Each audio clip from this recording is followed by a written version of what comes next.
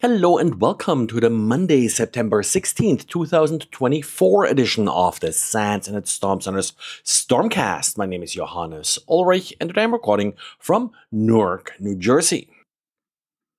Jesse wrote a quick diary this weekend showing another example about how to find honeypot data clusters with DBScan. DBScan is a machine learning tool good at finding clusters of similar data. For honeypot data, DBScan can find clusters of similar commands distinguishing themselves with a minor detail, like, for example, a command line argument or something like this. In particular, what Jesse looked like were a number of similar commands that just use different passwords and password hashes, and that way it was easy to, for example, find that all of these commands did the same thing.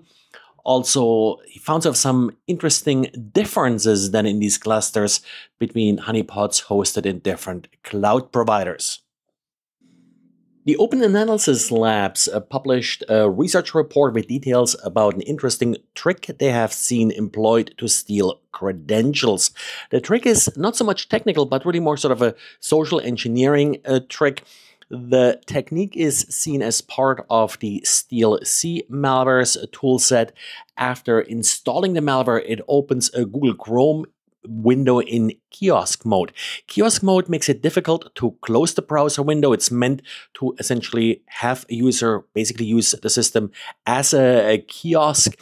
And of course, you don't want people then just to close the window or go to a different web page. The user now is pretty much forced to enter their Google login credentials because the only page they open up is the Google login page. And then they're capturing these passwords as the user enters them.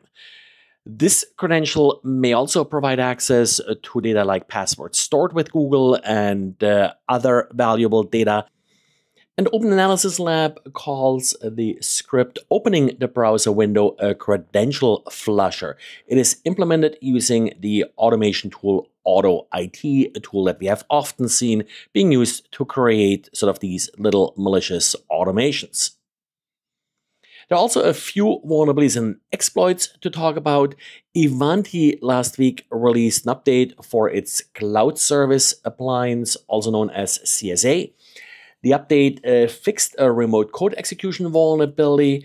Exploiting the vulnerability requires logging into the appliance using any valid set of credentials, but Ivanti is already getting reports from customers that the vulnerability is being exploited following the release of a public proof of concept.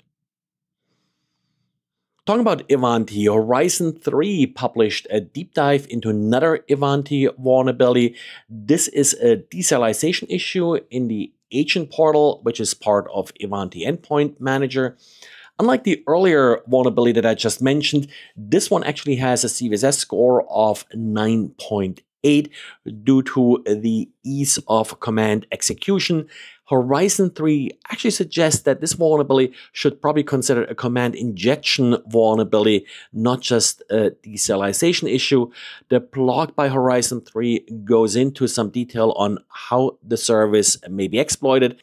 One tricky part here is that apparently it doesn't always listen on the same port. It listens on sort of a more random high port, so they show how to figure out where it's listening on for your particular system. The patched version actually requires a host-based firewall to be enabled and restricts the command that can be executed to ping and traceroute. FileSender, an open source application that can be used to exchange files simply and securely, patched a vulnerability that could be used to steal credentials from FileSender. So these are passwords that users set up to protect their files from being downloaded from unauthorized users. The vulnerability was actually found thanks to an audit initiated by FileSender.